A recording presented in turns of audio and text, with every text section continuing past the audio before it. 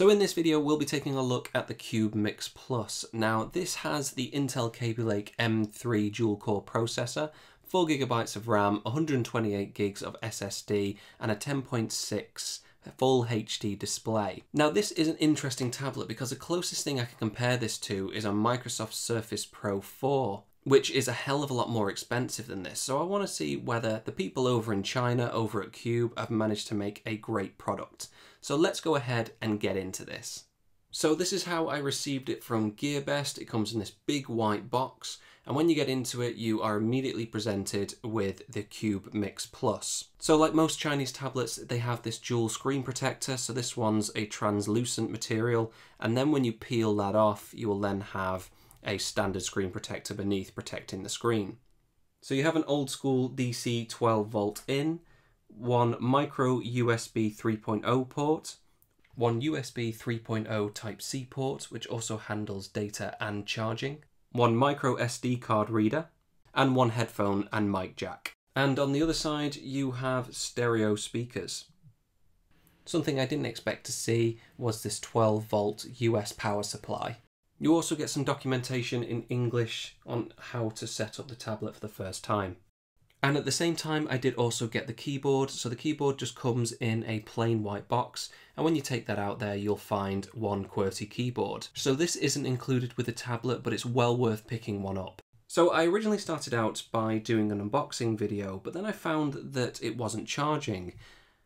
And I thought it had something to do with the charge block, because it might have been the adapter I was using, because this is a US power supply, and maybe it just wasn't working with the adapter that I had.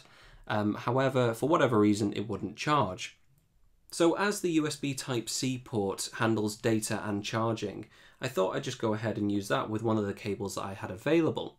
However, as you can see here, when I plug in the charger to the bog standard Type-C cable that I had, it wouldn't charge, which I thought was a little bit odd, but then I realized there are different standards in the USB Type-C. So luckily my Nintendo Switch also charges via Type-C, and when I plugged that in, it just worked. So clearly you need to have a premium charge cable, so it's something to consider. I will leave a link in the description to where you pick one of those up, but if you do already own Type-C cables, you might want to consider whether they'll work with this device. So when you first turn on this tablet, you will find that there is already a user profile created called Cube, which means you don't have to go through the setup process, which is really handy if English is your first language. However, if it isn't, you might find it slightly frustrating. So when you first log in, you will find that it comes with nothing on it. The only thing you will notice is that the regional settings will be set to China. So that's super simple to change, and all you need to do is right-hand click on the date and time, go into adjust date and time, and set your region to the country that you are in. Also, you will find that there is about 110 gig available out of the 118 gig. Now on mine, I've got 86 gig available, but that's because I've installed some software to show you guys. And you will also find that in system properties, you have an activated version of Windows. You don't really notice it being an issue nowadays, but it's just worth checking anyway. You have the bog standard Windows 10 software installed. As you can see on mine, I've installed the full version of Word and, well, Office, but you do get all of the sort of standard apps that do come pre-installed, but you won't find any bloatware. In order to have a good tablet, you need a good display, and Cube have definitely done that. They've actually taken the Surface Pro display out of one of the older models and put it in their tablet. Now, it isn't laminated, which is a shame, but it doesn't really matter too much. As you can see here, there's a gap of about 1 or 2 mil, but it's not really noticeable unless you plan on using it at really odd angles. The one thing that I will say about this is that it isn't that bright. I was kind of expecting it to be brighter. I do have a Chewy tablet that has the same display, and it does seem a little bit dimmer on this model, but that might be something to do with the settings that I have to disable. Sometimes they put energy saving modes in these, but I haven't been able to find it yet. The other area that I've been really impressed by is the touch panel. So I find it to be really locked in. Now, I have tried other tablets before, and it's always been kind of hit and miss with touch panels, but I found that whatever they put in this is really good. You feel really locked in. When you're typing away, it doesn't tend to miss a click. But overall, I think it just feels like a really premium device when you're using it. We have two cameras installed on this device, one rear 5 megapixel autofocus camera, which actually takes an okay image. It's not the worst I've seen on a tablet and it's definitely not the best, but in this price point, it's actually a nice little extra that I wasn't really expecting. On the front, however, you get that bog standard 2 megapixel camera, and the one thing that does kind of bug me is the symmetry of the camera, because it is slightly off-center, which makes it look slightly odd. However, I presume that's because the 5 megapixel camera takes up the space there. But as far as the image is concerned, it's alright. It's nothing special. It'll do for on Skype or as a quick selfie. It's just not very good in low light. Also, here is some footage from the front-facing camera, and you can also hear the microphone.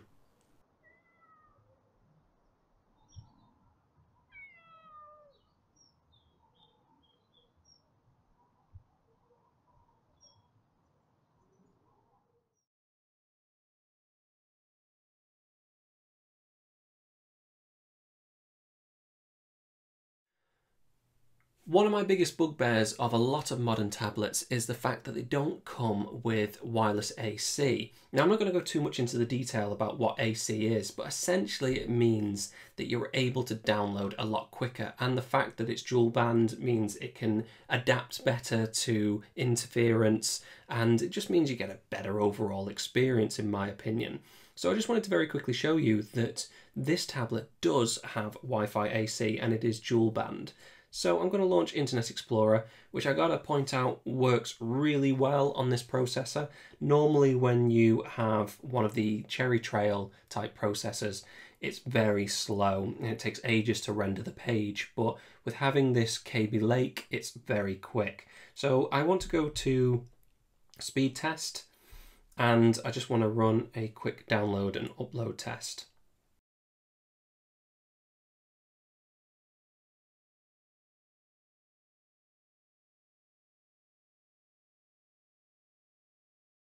So I sped that up so you didn't have to sit through it, but as you can see, I'm getting 73 meg download and 21 upload.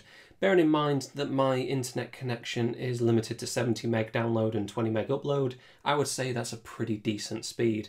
And I'm pretty far away from my router as well. So if you do have a high-speed internet connection and you do a lot of downloading or uploading, then this is definitely the tablet for you.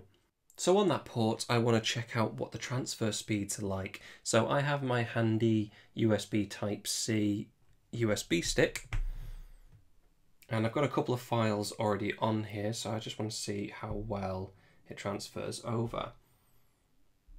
So that is a 500 meg file, and it's a raw GoPro file. So yeah, definitely getting USB 3.0 speeds. There's another one, 200 meg. So it's doing about 113 megabytes per second, which is adequate for a USB 3.0 port. So I'm pretty happy with that. The next test will be whether it can actually power a hard drive.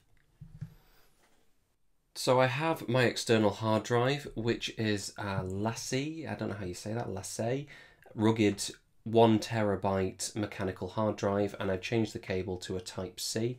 So I'm just going to see whether it is able to power the device.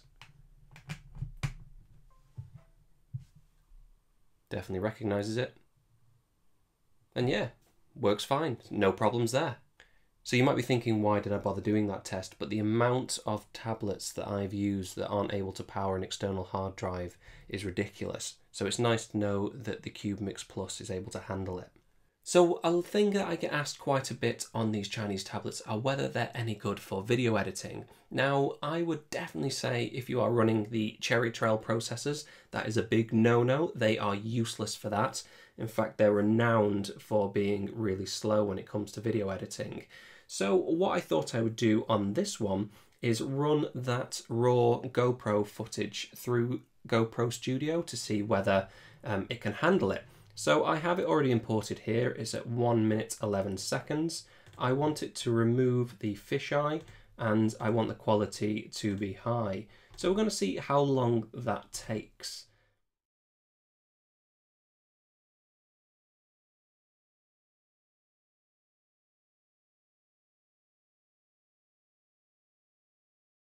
Okay, so that took about 1.5 minutes, and what I want to do now is export it and see how quickly it can do that.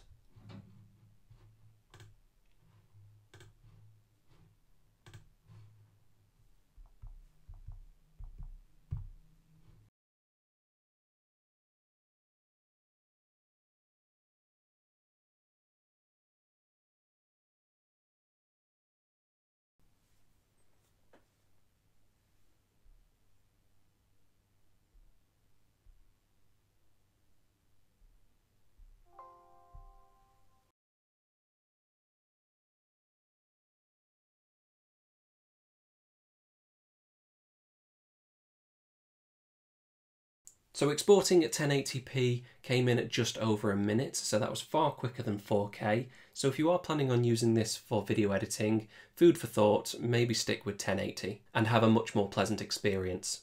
So it handled video editing well. How about photo editing? So I've taken a photo this morning and I want to import it into Photoshop to see how well Photoshop handles some of the more intensive tasks. So the first thing I want to try is liquify. Liquify can sometimes slow down Photoshop because when it renders this onto the image, if you have a lower powered processor, it struggles to change the image in the way that you've set it to. So that was quite quick, had no problems there. Let's try adding on some styles. Let's try wind for the sake of it. No problems there either. And then let's export it. So let's quick export as a PNG file.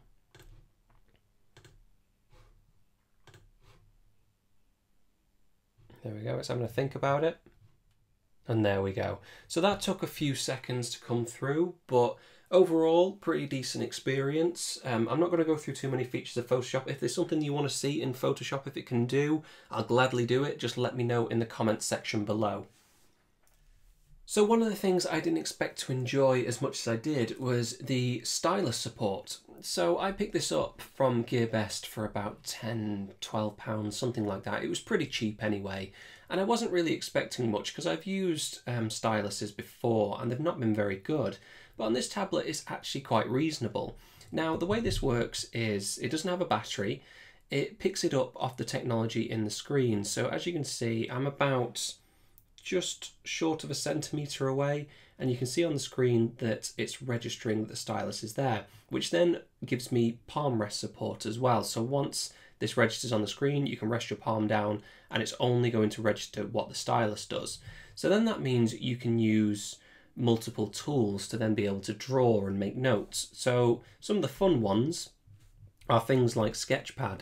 So this is what I've been messing about with, and as you can see on here, I've set some pencil marks on here, and I've been using the brush strokes to be able to do light as well as dark strokes. And I've drawn a little picture with pen here, and I can just go ahead and add to that. Obviously, as you can see, my artistic talents are amazing, but it just gives you another way to interact with your device. Now, one of the ways I would suggest using this is if you are planning on using this for writing notes, or you have to go through documents quickly, you can use OneNote to be able to highlight or draw or add to really quickly, and you can also convert it to text. So I'm just going to write 2 words. Let's just set it to black, and in this case I'm going to do individual letters. And on this one, I'm going to join it up. And that should, there we go, yeah, automatically recognise what I'd written and turned it into text, which is now editable. And then you can do additional things, like I could highlight that if I wanted to. I can add to that. And it's just a cool little extra feature that I wouldn't expect on a tablet around this price point. So the keyboard is quite a nice design. It's a full QWERTY keyboard with function keys.